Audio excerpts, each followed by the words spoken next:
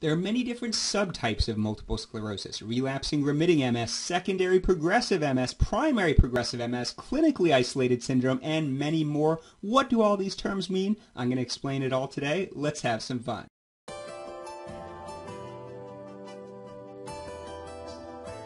My name is Brandon Beaber, and I make videos about multiple sclerosis every Wednesday, so please subscribe and ring the bell for notifications. And if you find this video informative, please click like. Now, to really understand the subtypes, you have to understand the concepts of a relapse and of progression. Basically, there are two ways to get worse with multiple sclerosis. The first is a relapse, which is a relatively rapid change in symptoms due to new inflammation in the nervous system. And I use the terms relapse, flare, exacerbation, and attack interchangeably. Some use them in slightly different ways. But basically, this is a new symptom that develops usually over days to weeks, peaks, and then may improve either spontaneously or with treatment, for instance with oral or intravenous steroid treatment. So to give an example, let's say I have pain in my right eye, and then after a few days I start developing central vision loss and color changes, and then it worsens to the point where I have significant loss of vision in my right eye, and then maybe it slowly improves over several weeks and doesn't get back to normal because I still note a slight difference in color in my right eye, but it's almost normal. This would be optic neuritis, and I do have a separate video on this if you want to take a look, which is a common relapse in multiple sclerosis. And recovery from relapses is highly variable. Some people improve rapidly within a few days. Some people have incomplete recovery and are left with some problems, and some people have very poor recovery from a relapse and have significant problems. Now, the other way that people can get worse with multiple sclerosis is called progression, which is a slow and insidious decline in symptoms over time, often over months or many years, and is often recognized retrospectively because it's so subtle. Now, the most common symptom people notice would be progressive weakness of the legs and a decline in walking ability, although any symptom of MS can be affected by progressive MS, for instance, progressive clumsiness or progressive cognitive symptoms.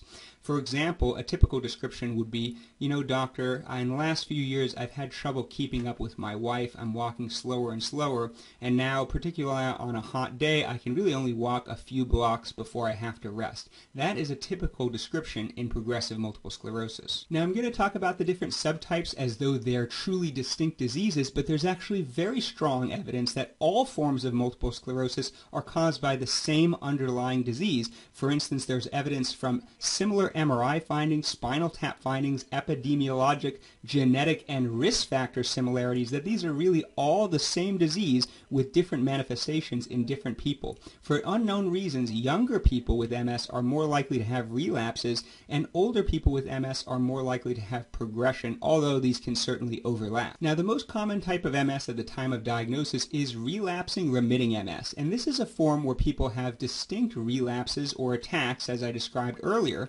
but between attacks, they often have remission. And this doesn't necessarily mean that they have no symptoms of MS whatsoever. They may still have symptoms, but they're not having any new or active flares. And people can go months or even many years without having relapses, and they can be extremely stable.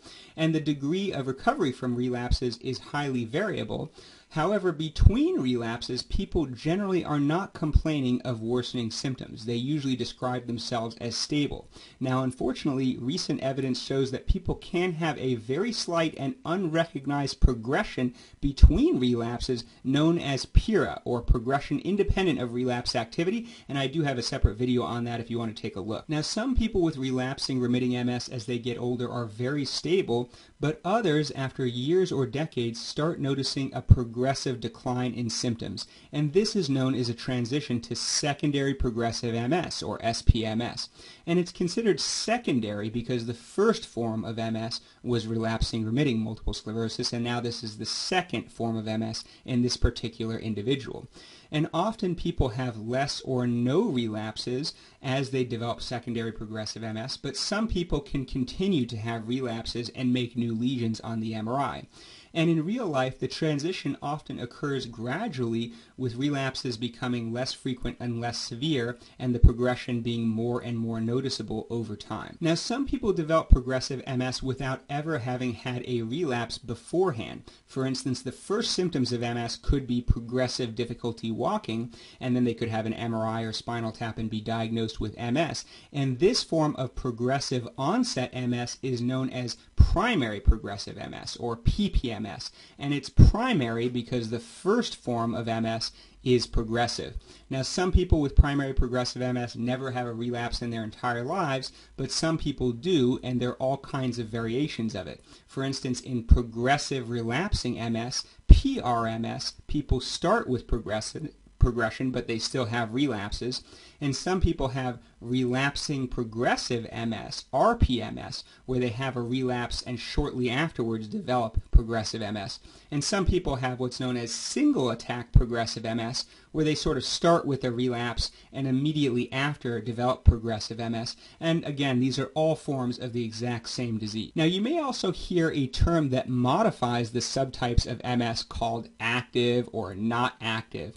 And people with progressive MS, some can make new lesions and have clinical relapses, while others don't. And so if you don't have new relapses and you don't make new MRI lesions, you're considered not active, whereas if you do, you're considered active.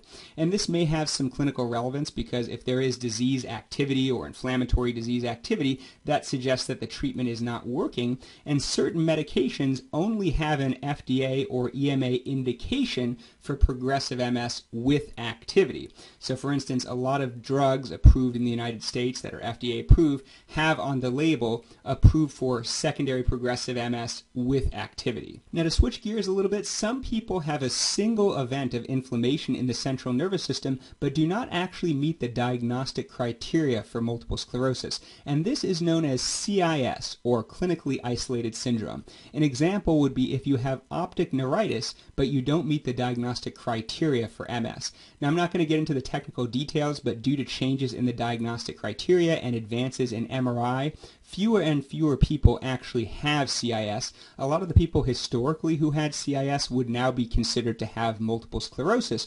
But the reason it's an important term is because there's evidence that people with CIS, if treated early with disease-modifying therapy instead of waiting until the diagnosis with MS, actually do better in the long run on average.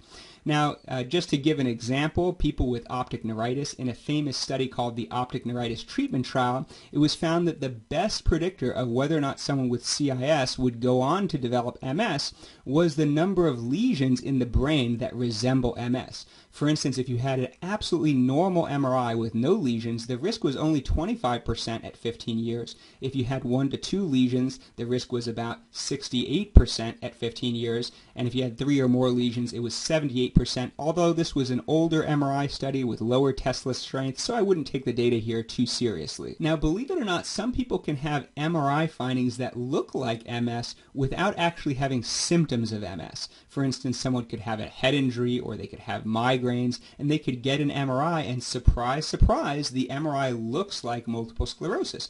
But they don't have any symptoms, and if you examine them, they don't have any exam findings of central nervous system injury. So of course they don't meet the diagnostic criteria for MS, but it turns out they're at risk of developing MS in the future, and some develop it while others do not. And the biggest predictor about whether or not someone with RIS will develop MS is the presence of spinal cord lesions. So an MRI of the spine is often recommended, and the findings of a spinal tap may also be somewhat predictive based on some studies. The risk of MS is variable depending on the study, but one study found the risk is around 34% after 5 years. Of course, it depends on who you're scanning and what the lesions look like and whether or not the patient could have subtle unrecognized symptoms, so I wouldn't make too much of that number. Generally speaking, most doctors recommend not treating RIS with medications, but monitoring RIS, and of course it could vary a little bit because some people with RIS actually have active lesions. Now, some subtypes of MS are related to the severity of the disease, and you may hear the term benign multiple sclerosis, which is essentially very mild multiple sclerosis. Some people with MS, even with no treatment, after many, many years and decades, could be doing extremely well. They may have relapses, but they would have infrequent and mild relapses from which they recover older and never develop progressive MS. And I have certainly seen many cases like this in my career. Now, the problem is that it's very difficult to define. In clinical trials, sometimes people will define benign MS as having an EDSS less than or equal to 3 after 15 to 20 years. And EDSS is Expanded Disability Status Scale, which is a measure of MS disability used in MS research. And I have a separate video on it if you want to take a look. And an EDSS of 3 could be considered mild to moderate disability.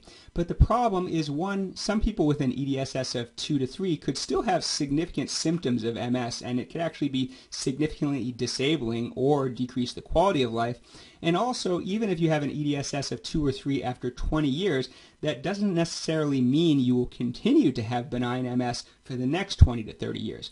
That being said, even though it's a little bit of an obtuse concept, I certainly have seen people with very mild MS even after many decades despite no treatment, and I ask every single one of these patients about their diet and lifestyle. No obvious patterns so far. Many admit to no specific diet and sometimes a relatively poor diet. There's a related term called burnt out multiple sclerosis, which is a form of MS that could be moderate or severe over many years, and people could acquire moderate or significant disability from it, but as they get older, it may sort of stop, and they may not have further relapses and not have any MS progression, at least none that is clinically obvious.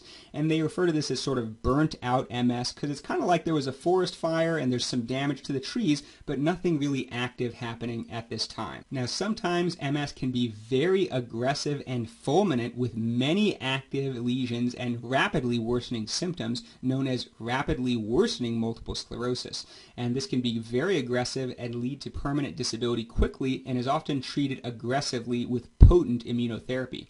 And it can also occur in children or teenagers, and in that case it could be referred to as Schilder's disease or diffuse myelodysplastic sclerosis, which is really probably just a variant of multiple sclerosis. Now, sometimes MS can actually cause a single massive lesion in one area of the brain that could easily be mistaken for a brain tumor, and this is known as tumefactive multiple sclerosis. And often we won't even know the diagnosis, so we'll have a neurosurgeon biopsy the lesion, and only when the pathology comes back as inflammation rather than tumor cells will we know the diagnosis. Sometimes the large mass can occur in isolation, and sometimes there could be other lesions more typical of multiple sclerosis.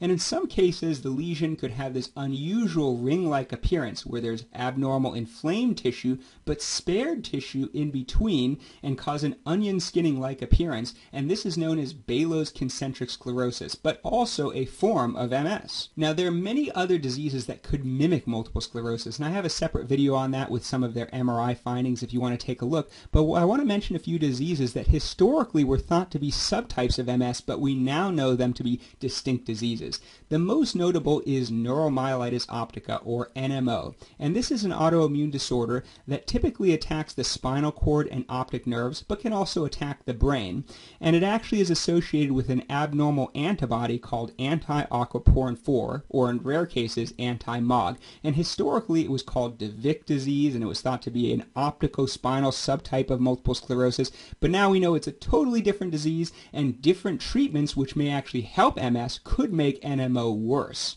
Another disease which fortunately is very rare is a disease called Western Hurst syndrome, which is diffuse inflammation of the brain associated with bleeding or hemorrhages. The MRI image you're looking at shows dephasing in dark areas, and you can see in the cerebrum and midbrain that is bleeding associated with the inflammation. Luckily, this is extremely rare. I'm not sure I've even seen a single case in my career. The next disease I want to mention is ADEM, or Acute Disseminated Encephalomyelitis. This is inflammation of the brain and sometimes the spinal cord that usually occurs after a stimulus to the immune system, but sometimes it can occur spontaneously. So often there's a history of an illness, such as an upper respiratory tract infection or a diarrheal illness, or sometimes it could occur after a vaccine, and it causes, as I said, inflammation of the brain and spine that is usually very diffuse and patchy, but often responds well to steroids, and people tend to get better and usually do not develop a chronic disease, though there are rare cases of recurrent ADEM or people who have ADEM who later develop multiple sclerosis. Now, ADEM is much more common in children. It's rare in adults, although I have seen a few cases. The last disease I want to talk about is Susac's disease, which is a rare autoimmune disease that affects the blood vessels in the brain.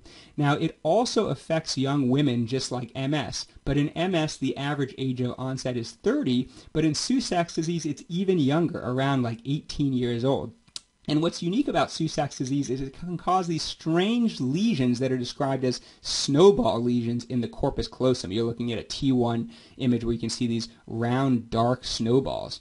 Also, Susac's disease affects the blood vessels of the ears and eyes, and you can get retinal vasculitis causing vision loss and hearing loss, which would be relatively rare in MS, although it could occur in MS. But anyways, Susac's disease usually responds to immunotherapy and is not necessarily a chronic disease.